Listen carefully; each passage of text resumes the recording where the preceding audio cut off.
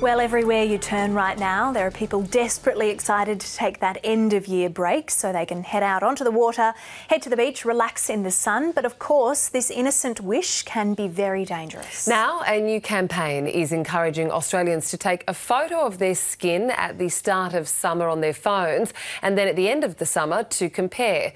To discuss, joining us now is Dr Annika Smith, a Fellow of the Australasian College of Dermatologists and Consultant Dermatologist at several hospitals and clinics, including the Melanoma Institute Australia. Annika, thanks for joining us today. Tell us a little bit about this campaign that you're involved with that's being launched this summer. Sure. So, Game on Mole, essentially we're harnessing this Australian catch cry, if you like, iconic Australian catch cry, to get people to take melanoma seriously and to join the fight against melanoma this summer. The premise of the campaign is obviously to buy a T-shirt, wear it proudly this summer, in order to start a potentially life-saving conversation about melanoma awareness. And in addition to that, as you said, taking a photo of the skin before and at the end of summer, so one's better able to discern anything new or changing on the skin and thereby seek prompt medical review accordingly. The aim of the campaign is obviously focusing on prevention and early detection, which we know saves lives. How can you tell if something is a mole? I've got lots of freckles on my arms, so how can I know which is a freckle, which is a mole, what ones to be concerned about? Yeah, often it's difficult to tell to the untrained eye. A mole is essentially a cluster of pigment cells in the skin, and it may look more prominent than an innocent freckle. The clue with melanoma may arise de novo in the skin as a new spot. It may appear like a new mole, or it may arise as change within a pre-existing mole, and in those cases we're looking for change in size, shape or colour, or new symptoms associated with the mole. And there's a good acronym we've got called the ABCDE rule. So we look for asymmetry, border irregularity, colour variegation, diameter greater than 6 millimetres, and E is for something that's evolving or changing.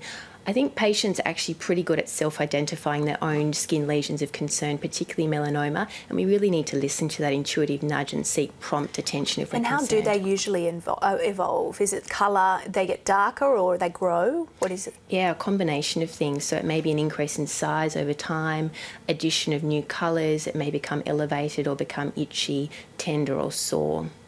Interestingly, great idea to look at these moles before and after summer, but there are some hard to reach areas on the body, you know, your back, etc. But I think what a lot of Australians don't realise, it can occur in your scalp, it can occur on the soles of your feet. I mean, I think Bob Marley died from a melanoma under his toenail. That's right, that's right. So while rarer, melanomas can certainly occur on mucosal sites, the palms and soles, the acral surfaces. You're right, Bob Marley did die from an acral melanoma. The aim is, as you say, to regularly survey your own skin, to know the skin you're in, so you're better able to detect something new or changing, and to recruit the help of someone at home, partner, friend, family member, to look at those hard-to-see places, the scalp, the back of the neck, the back. And as you say, concealed sites that we may not typically expect to be involved with skin cancer can certainly be affected, and that really reinforces the point that in addition to self-surveillance, just as you would a routine skin check each year, to have your skin potentially formally reviewed so you're in a better position to detect things early. We're just seeing some examples here of some concerning moles. If you do have an area of concern, do the normal sun-safe things work? So if you put sun cream over them or you cover them from the sun, does that mean that you're safer?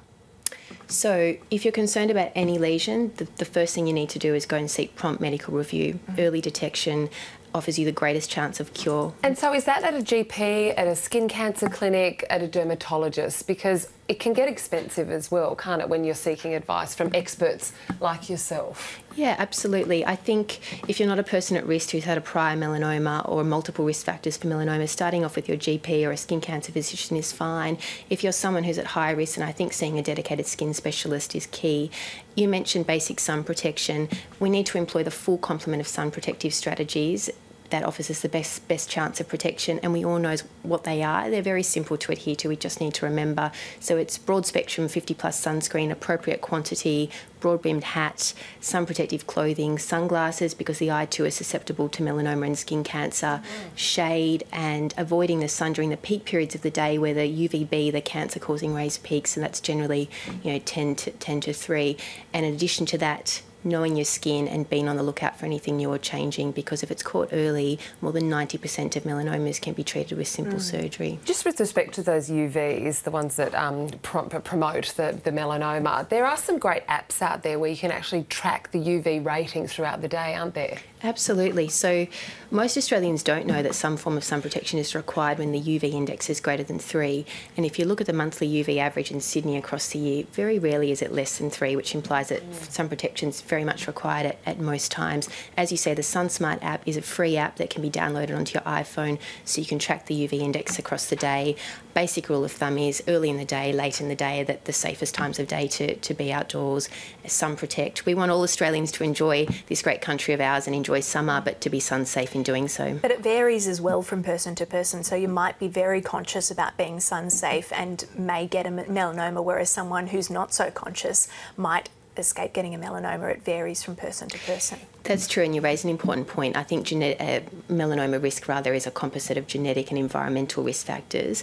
Overwhelmingly 90%, more than 90% of melanomas are due to excess ultraviolet radiation or sun. About 10% are due to genetic risk markers. So on that basis, we know that if most melanomas are due to excess sun, we can prevent the majority of melanomas. So we're in a very powerful position moving forward. Just finishing off on the campaign, you mentioned at the beginning that we need to take our skin seriously. Are we taking it seriously as a nation? Because campaigns such as these would suggest that perhaps we're not. We're needing reminders.